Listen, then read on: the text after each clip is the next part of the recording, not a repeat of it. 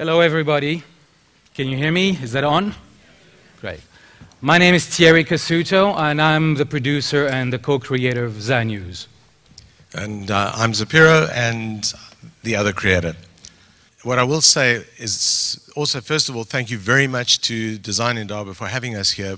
But secondly, what an amazing privilege to share the stage with those two geniuses, Adrian and Basil, who have been behind pretty much almost everything that's been done in South African puppetry.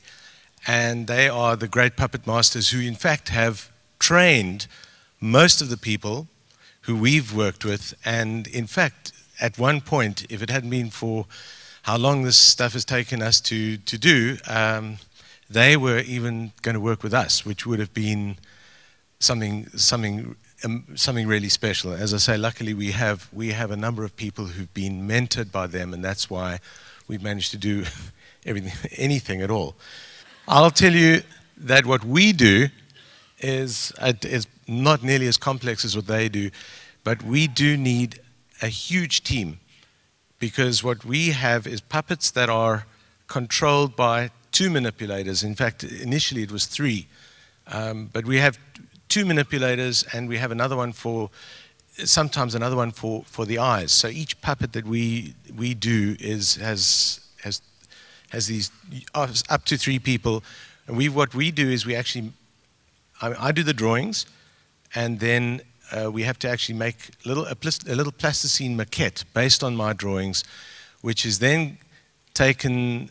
I then come and sort of tell the whoever's making it, no, not like that, like this, and it's a long process of back and forth till we actually have a 3D thing that works. After that, we sort of blow it up mechanically. We use a kind of a grid system and blow it up. We blow up pictures of it, take pictures from all angles, and then make another plasticine thing which is just a bit bigger than life size. And then I again come and work with the puppet with the puppet sculptor, and refine the features and try and really make it feel right. Of course, bearing in mind that it's got to have eyes that open, and it's got to move. And what the next stage is to cast it in fiberglass. So we have another set of people who are able to do that, cast it in fiberglass, and from that you put a special formula of latex rubber, which was developed in France. Okay. And we make a latex puppet out of that, and then of course that's got to be painted, wigs put on. So it's a phenomenal process, and it takes us about as long as this is taking to. No, that's all right. For a moment here, I thought we were on SABC. Yeah. Yeah, we seem to have that technical. We've had sort of technical difficulties for 11 years, so this is a minor blip. It's not particularly major by comparison. Are we there? Yes. Okay. I think we are. Okay, so I am Thierry, he's Jonathan, we know that by now. And this is the news. Hit it. If we laugh together, the bad guys will have nowhere to hide. So, as my old friend Frankie used to say, start spreading the news. We are laughing today. Ba bum bum bum da dum dum dum bum bum. Me that soul.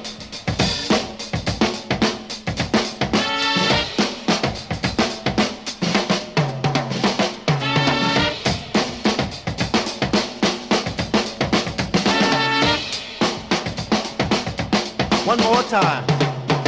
Me that soul.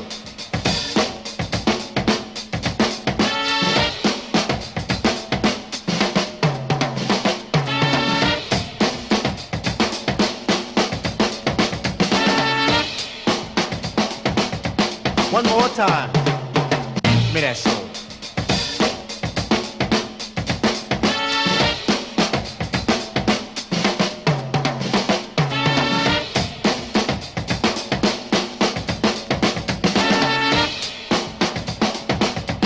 One more time. Me that soul.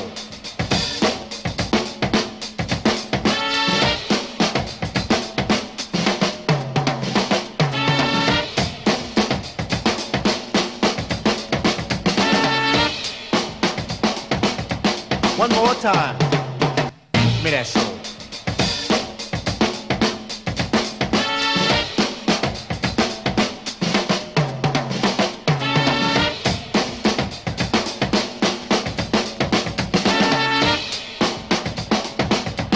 One more time. Give me that soul.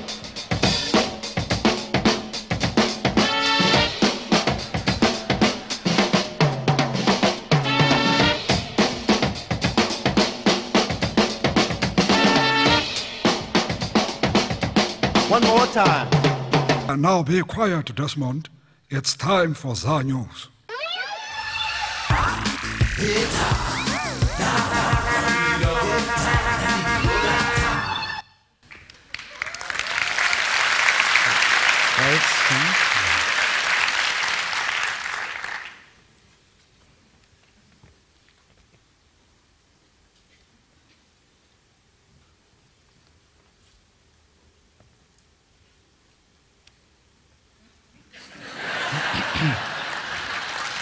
Well, that's me.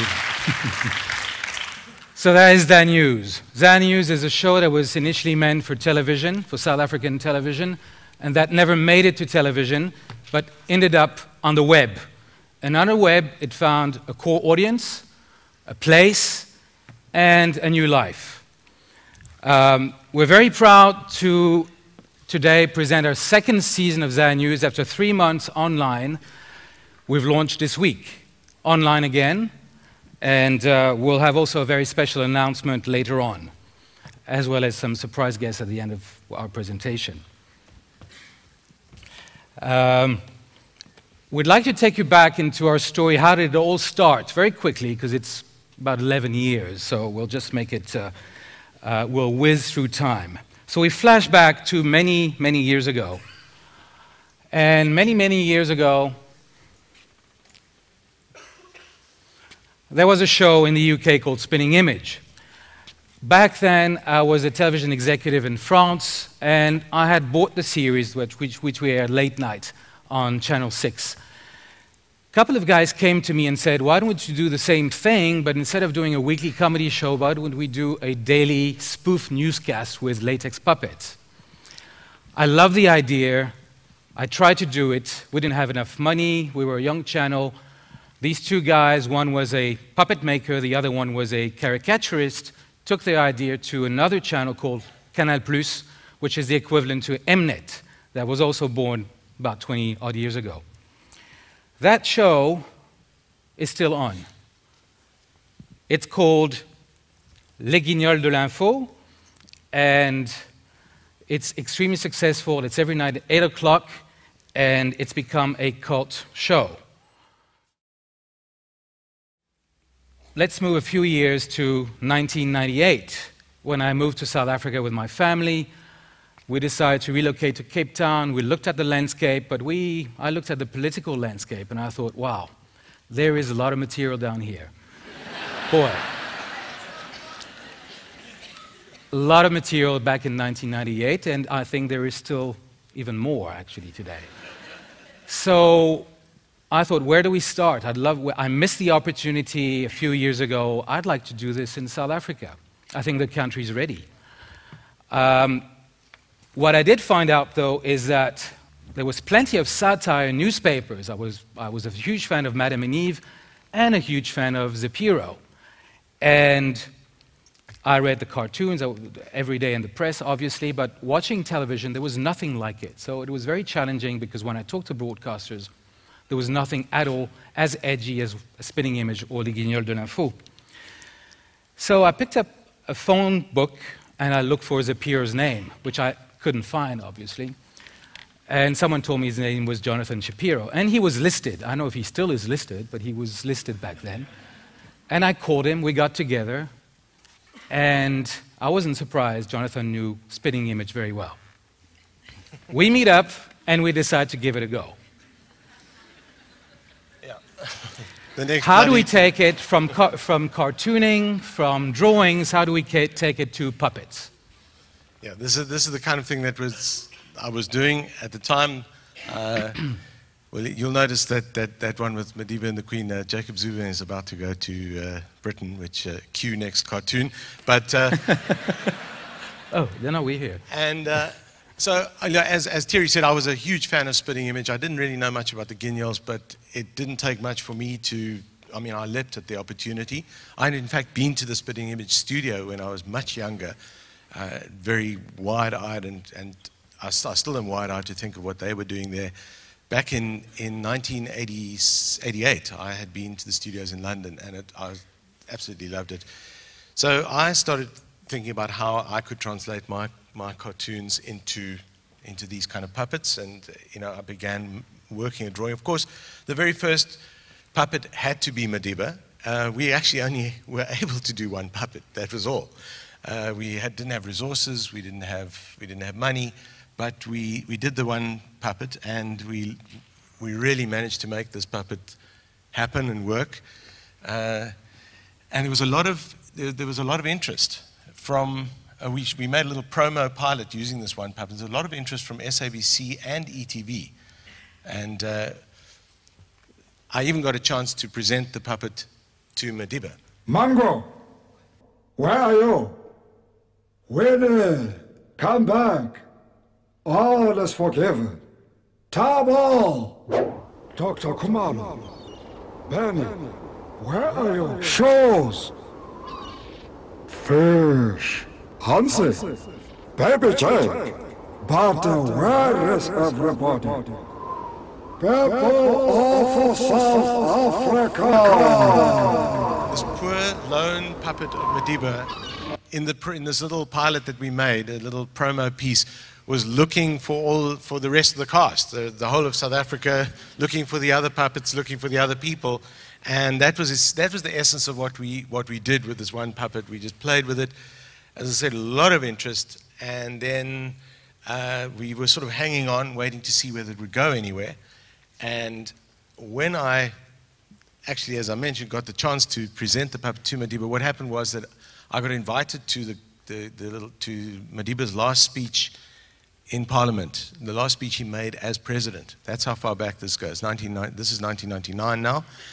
And I went to this garden party afterwards, and I managed to smuggle the puppet into the grounds of Fernwood Estate, and I got it through the metal detectors, and it sort of went sliding in through the metal detectors. And then I got Frenny Janwala's permission to actually present it to Madiba, but of course it wasn't so easy. He was surrounded by bodyguards, and the bodyguards weren't too chuffed by this idea. So Madiba was unprepared for it. I walked up, and I stuck the puppet's hand out, and Madiba said, "Oh, I believe I have met this gentleman before."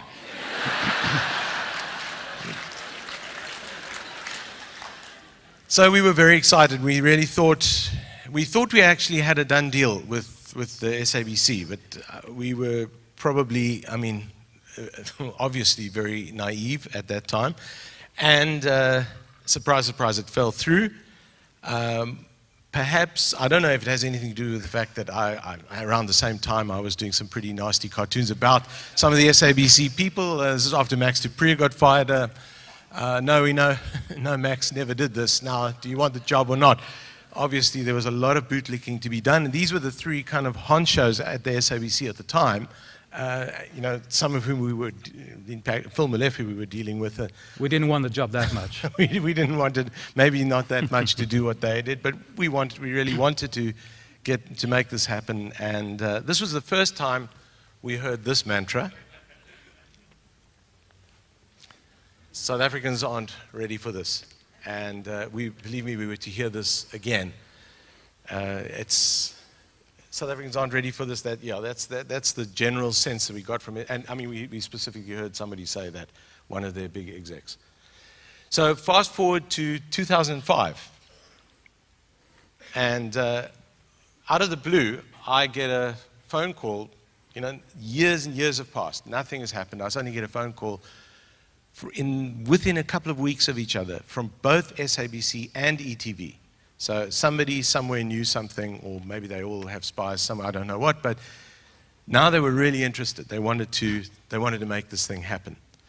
Fast forward Oh, yeah, actually, it was pretty much a miracle from the SABC's point of view. A small, courageous group within SABC backed us to the hilt, and they went to their high-ups and honchos and persuaded them to put up $1 million for a pilot.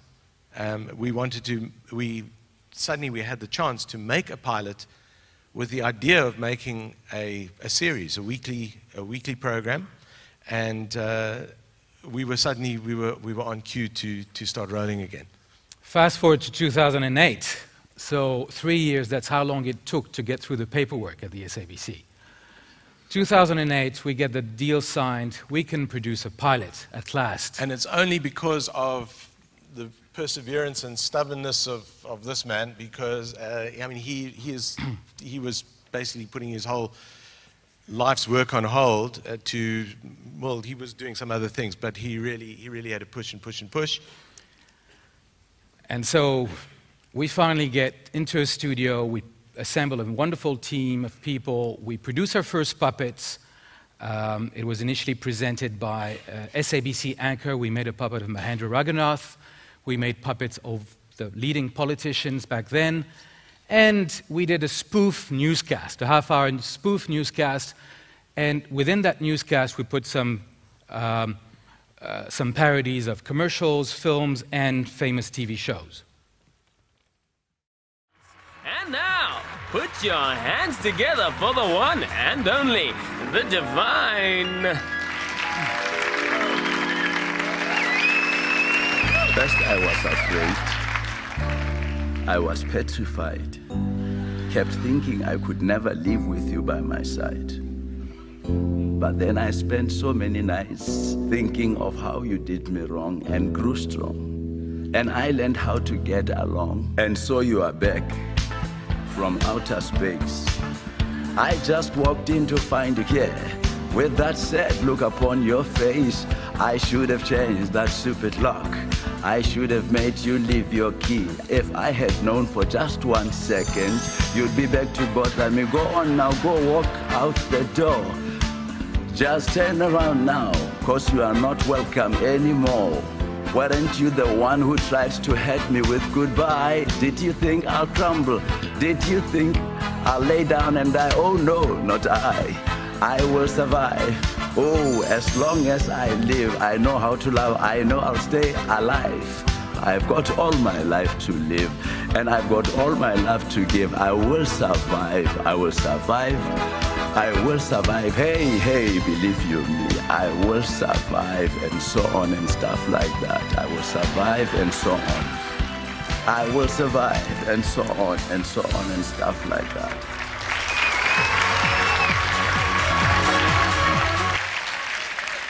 So the pilot was very well received by most people who saw it, but SABC sat on it and basically didn't want anybody to see it.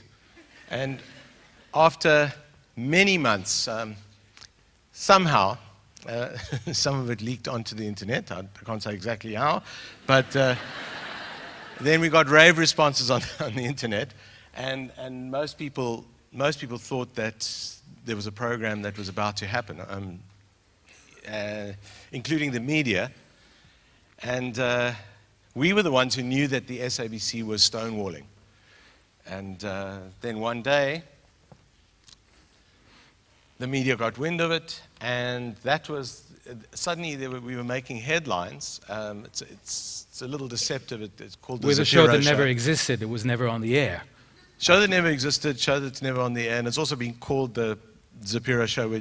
You already know what a huge team it is, but I suppose part of it is that at the time I was having a very public fight with the man who is now our president, and he had already sued me for 15 million rand at that point. There's a second lawsuit that came later. And of course he wasn't happy about the shower on the head, and there were a lot of people at SABC who were very worried that this shower was a huge problem. They were desperately scared to have this shower shown anywhere, anyhow, and they were sure that we were going to have it on in every scene, which is not necessarily the case. Special assignment? Okay, so then stage next is that Special Assignment, which is an SABC program, then decided, another little group of courageous people there at SABC decided to produce a show, to one of their episodes on South African satire. Of course, that means a look across at satire of all kinds, but they were looking a lot at my cartoons and they were looking a lot at the news. And then the weird thing happened is that they advertised the show, and at the last minute, the SABC itself pulled the plug. And the SABC said they were going to sue Special Assignment. The SABC lawyers said that they would sue Special Assignment, which is an SABC program, for running clips of our show, which was a show commissioned by the SABC. And that is South African politics for you in a nutshell, certainly SABC politics. And then, once again, we heard the mantra. And our people aren't ready for this. And, sorry, that was meant, okay, I'll just tell you that was said by none other than There we go. The head honcho of SABC at the time, Dali Mpofu, and he's, I mean, I can quote him, he actually said that. And so now we were stuck again. And what could we do? I mean, should we give up at this point? Thierry had another idea. We would take our two star puppets, Helen Zille and Jacob Zuma, on a little adventure to Johannesburg, where the Save Our SABC coalition had staged a march. All the independent producers were marching against the SABC and asking for invoices to be paid. And I think you all heard about this episode. And they asked us if we could bring the puppets along, and I said, yes, wonderful, but who's going to pay for the trips? Who's going to take them on board and carry them? Because they're big, they've got puppeteers, they've got, they don't travel alone. They've got quite an entourage. They actually have to have seats and everything. Yeah, absolutely. They need to have seats. So we called up an airline, and that airline was Kulula, and we asked them, would you give us seats to fly to Joburg and take the president or the future president and the leader of the opposition? And right. We took them through security. They got frisked, they got searched. They sat on the plane with, and they were incognito, as you can see. And Helen Zille was very, very busy reading the news as usual, and had breakfast. Then they went on the march. They toy-toyed, they carried placards. We made the news. And of course, Jacob had a little nap, a little snooze on the way back. It was a very full day. So that was their excellent adventure, and that was actually the turning point. That was a historical day, because from that day onwards, we managed to secure funding for a show that was not going to be on television, but starting on the internet, because that was, 10 years ago, there was no internet in South Africa. There still isn't, of course. But we managed to get on. And one more time, we made the front pages. Not only the Mail and Guardian, but all of the newspapers that day had pictures of Helen and Jacob marching. And now, not only was government kind of not happy with us, but the producers were very unhappy because they felt we had hijacked their march. It's like inviting Brad Pitt and Angelina Jolie to Cannes, and they woke up the stairs, they get all the pictures, the flashes. But that wasn't intentional. I mean, that's intentional. What happens with these kind of puppets is they have an incredible life in them. I mean, I had seen that from the day that I went and did that little spiel with Madiba. I mean, it was amazing. The parliamentarians were fawning over the puppet as if it was a real person, and it really is incredible. They kind of come to life, and so we didn't intend to hijack anything. So you see that it was the Mail and Guardian, and the Mail and Guardian happened to be our online publishing partner when we launched online a few months after this. How did we manage to launch online? Well, it's through the support of the fans. We had created a fan page on Facebook about a year ago, and today it has over 20,000 fans. It's one of the largest fan pages in South Africa, I believe. And via the internet, via social media, via Twitter, We knew we had a core audience. We knew we had evangelists. We had people who were ready to get onto the internet and talk to their friends about it. And we put it together. We managed to get the guys at Melangar and Kulula together with a very, very tiny budget. I mean, really. But we did produce some wonderful puppets. And finally, in October, we launched online here in Cape Town for our season 1. And now we took a hiatus, we took a break to do new puppets, to think about the new season of what we could do to improve the show. And 2010, we're launching season 2 with lots of surprises, a lot of improvements, a lot of new life on our show. First, obviously, it's new content. Season 2 will have a lot of new characters. Bafana Bafana coach, Carlos Alberto Pereira. We even have Eugene Terblanche. We dug him out of some hole, and he's here with us now for season 2. We have a new website as well, a brand new website. That's available on zanews.co.za. And we're announcing today that we'll be soon on mobile. That's, you know, we found some partners, guys who do the MTV Moby sites, the Nickelodeon Moby sites, who looked at our stuff. I thought it was wonderful, and they offered to make an iPhone app and all kinds of apps for mobile phones for South Africa, which would be a first, I believe. And we don't know much about it, but it will launch in a couple of weeks, and it should be exciting. And the last one is, well, we're going to television as of this week.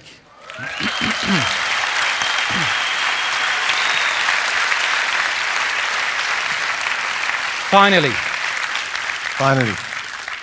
And can I say that something that has concerned us along the way is that countries like Brazil and India, you know, forget Britain and France and some of the other places where they've tried this sort of format, but Brazil, India, and more recently Kenya, who kind of came to us to ask us whether we could give them a recommendation. How ironic is that? And we gave them a recommendation, and they've managed to launch. Those 3 countries have this show running on television. So here we've finally got an opportunity to come in using the material that we've created for the internet. So I don't know if you guys watch Summit. It's not an entertainment channel. If you like listening to financial reports and CEOs talking numbers, well, that's the channel to be. But for 5 minutes every day, there will be some different kind of news there. The brave people at Avusa and Summit are coming on board, and we'll be there on TV from this coming Tuesday, every evening with a repeat the next morning. What is the show going to look like? Well, we're going to play you a few clips as a taster of the season to come, and then will be the time for a Q&A, and we have a couple of people waiting backstage to join us for the Q&A. Bring the lights down, please. Hello, how's it? I'm Tim Modise, and you are watching ZA News, because here you can.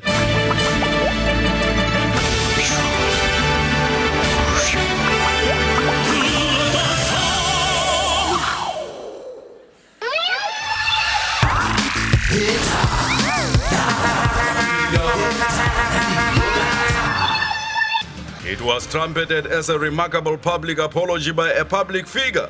But Tiger Woods' television apology has drawn a mixed response from sporting communities around the world.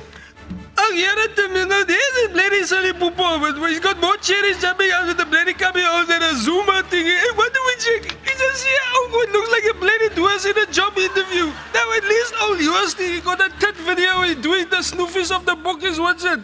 Now that was worth checking out a few times. The popular SABC News reader and dear colleague Mahindra Raghunath has been suspended by TV News head Amrit Manga, following suspicions that he had been speaking to other media about problems within the organization. Mahindra, can this be true?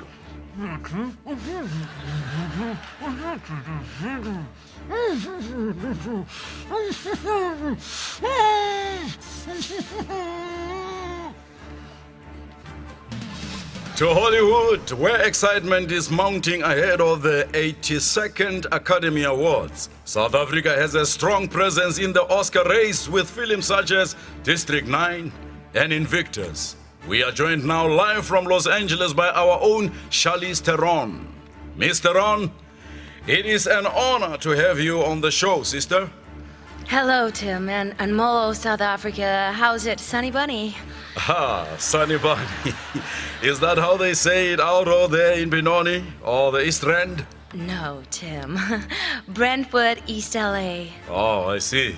And it's not Tehran, but Theron, as in there on the shelf is my Oscar.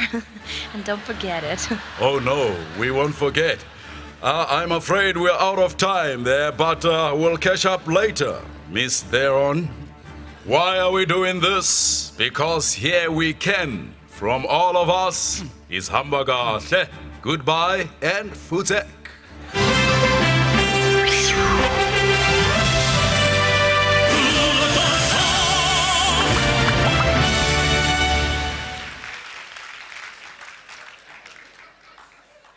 So, Mr. President, you have a sex addiction.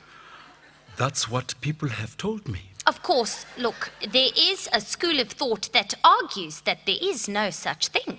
Really? That is a school for me then.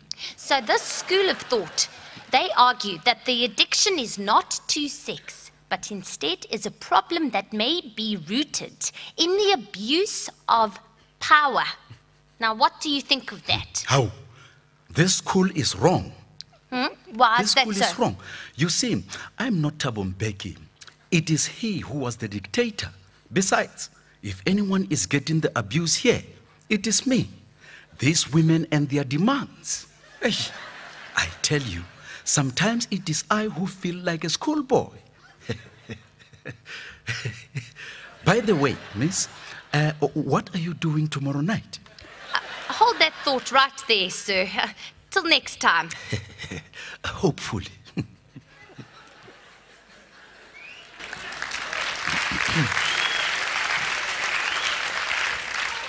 And we have one last clip to show, which is a departure of what we've done before. You'll notice a detail which is new to season 2. It's a viral video. We've sent it out via emails. It's on the web already. It's via YouTube. I think it's spreading. And it is 50 Cent and Neo, a.k.a. Jacob Zuma and Julius Malema.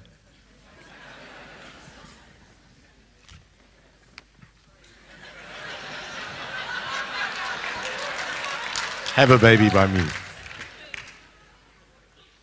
Pump it up. Have a baby by me, baby, be as my aunt. Have a baby by me, baby, be as my aunt. Have a baby by me, baby, be as my aunt. Be as my aunt, be as my aunt. Have a baby by me, baby, be as my aunt. Have a baby by me, baby, be as my aunt. Have a baby by me, baby, be as my aunt. Be as my aunt. He don't have no shame, so he don't take no blame. Hey, and see what I mean? See what I mean? Hey. So the mama turn him on, showers when he's done. And see what I mean? See what I mean? See what I mean? Do you know who I am? Black milk and ham. And see what I mean? What's going on? I am not finished. Do you know who I am? Do you know what I can do? And see what I mean, see what I mean, and see what I mean, see what I mean, see what I mean.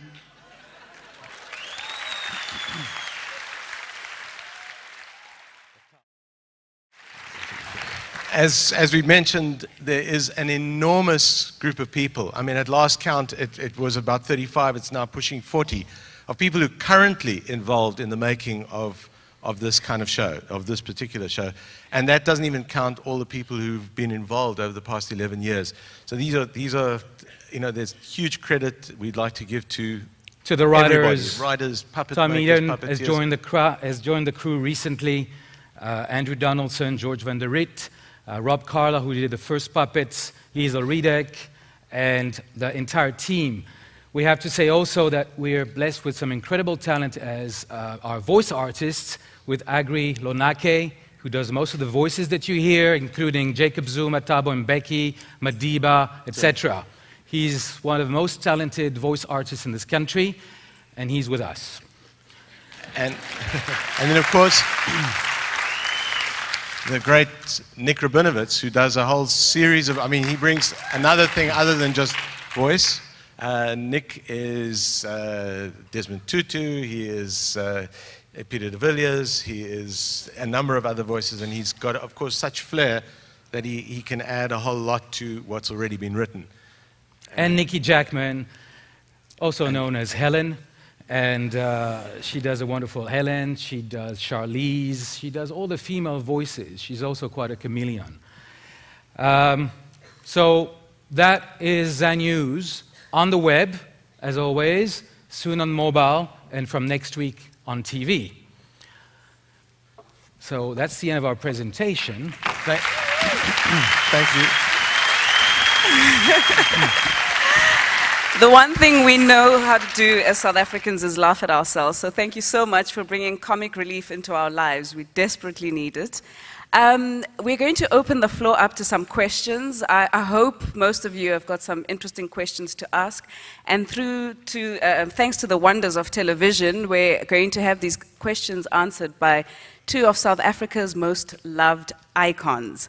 Ladies and gentlemen, former President Nelson Mandela and Bishop Desmond Tutu. They couldn't be here. They couldn't be here live with us, and we were very lucky that we managed to get a live feed. So here they are. Honorable guests, we are so honored to have you here with us. I'd like to ask any members of the audience, if you have any questions, please walk up to the mics and ask them. Hello. Hello, Archbishop. Yes. Wonderful to be here at this Design Indaba. Tata, whose Indaba is it anyway? I thought it is yours, Arch. It is definitely yours. It's your Indaba. Okay. Well, I must say, in Kanchani, I enjoyed these handspring guys, handspring, but I don't really get this whole puppet thing. Anyway, I also Tata, managed to listen to this Martha Stewart, but some people said that she bought the pants off them. You, of all the people, Arch, should actually not be talking about pants. You never wear them anyway. That is not true. In fact, I do sometimes, like in Christmas 1972, I wore pants at least twice. Never seen you in pants, Arch. Always wearing dresses. Oh, stop pulling my leg, man. You could do with a bit of a leg pulling. Why? Well, aren't you about 3'2"? Oh, Jesus. Listen, did you know that Martha Stewart also had a long walk to freedom? Oh, really? Is that so? Did she also work at the lime quarry? No, in fact, she just made lime cordials.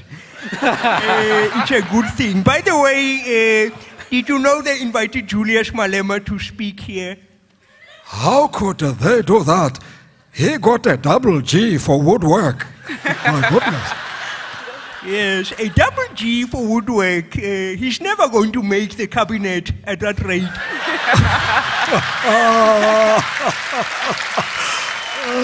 Kenzani, are there any questions, my darling? Kenzani, any questions, my daughter?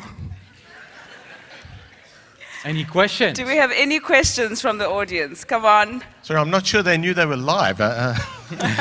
Okay. Anyone? Nobody? Come on. Any questions? You're telling me you don't want to ask two of the most important men in South Africa a question? Thank you. There's a mic right there. Could you tell us what In the mic, otherwise they won't hear you. opinion on polygamy is, gentlemen?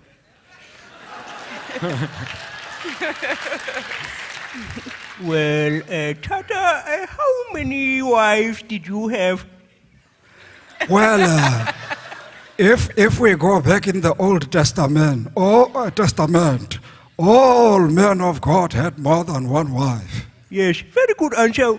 Listen, my dear, I don't think we should make any jokes about President Zuma because, as it says in the Old Testament, Moses was also once a basket case. Oh, the arch. Thank you. Any other question? Okay, thank you. Any more questions from our audience? I think we've got one more question. I want to ask the bishop, apparently you were very unhappy with the fact that the Dalai Lama wasn't allowed to come and visit on our shores. Oh, yes, my darling, and I like that pink shirt you are wearing. But I have not seen you in church for such a long time. Now, hopefully she will show up this Sunday. I must say, to answer the question, that I felt sad and hurt about the Dalai Lama. In fact, I was very upset with the Department of Foreign Affairs, which has nothing to do with Jacob's love interests overseas. But I was very upset when they said that the Dalai Lama, that these lamas are dangerous and can spit you in the face. They always refuse good people with visas. Vis-a-vis the visa. Exactly. Ladies, I think that's all they have time for. Thank you, good people. Thank you. Thank you. Thank you, guys. Bye-bye, guys. Gentlemen, you make us absolutely proud to be South African. And thank you for the wonderful work that you do. And thank you for joining us one more year. We hope to see you again next year, and keep up the good work. Thank you. Well, of course, thank you.